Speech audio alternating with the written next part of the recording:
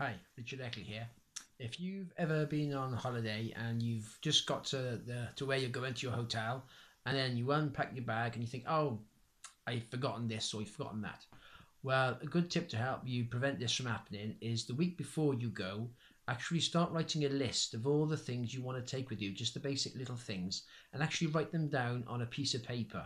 And then when you're actually packing, say the few days before, actually tick each one off as you're loading it into your suitcase or your hand luggage, then you've definitely got them with you. And because if you just try to remember it, you'll often forget. And then once you're actually at your resort, it's too late. You've got to go and buy something new or something like that. So that's just a little tip for your traveling. If you're traveling away, just the week before, start making your list of everything you want to take with you, the little bits, and then you can just tick them off as you load them in your suitcase.